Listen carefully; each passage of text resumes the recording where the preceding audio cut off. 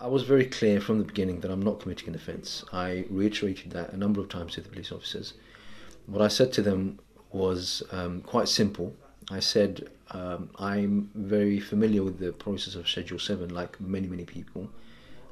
I think on average around 30 to 50,000 people are stopped under Schedule 7 powers. So I'm not unique in that sense, and a lot of people are affected. In my case, I've been stopped 20 times, or probably more. So I said to the police officers that I'm going to be very compliant. I understand you've got a job to do. I understand the powers that you have. But I can't hand over the passwords to you simply because the information that I may be in possession of doesn't just belong to me.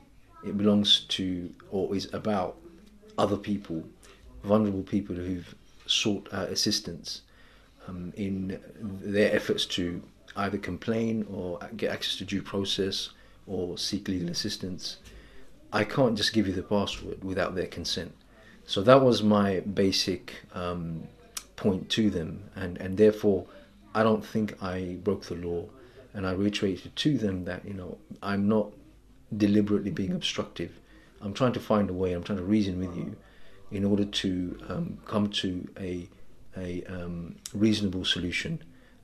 I also reminded them that on previous occasions when I've been stopped like this, I've spoken to the police officers, and they've been very reasonable. They've exercised discretion, and they've not demanded that I disclose my passwords. They've in fact given my devices back. So on this occasion, sadly, the officers who were dealing with me decided to escalate the matter, and they decided to arrest me under Schedule 7 powers.